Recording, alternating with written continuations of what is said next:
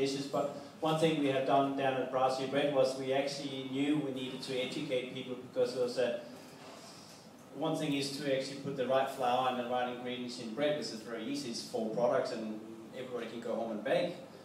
But we thought, well, let's teach that to people, and we started actually a school to teach artisan baking, and it's very successful. And one of the main successes in it is actually we teach kids. We teach kids for free for certain days. We have a lot of schools coming through with excursions, and when we rebuilt our bakery last time to expand, we actually set up a whole area just for education. And we have found out that is actually the link, how we can try and get the message across.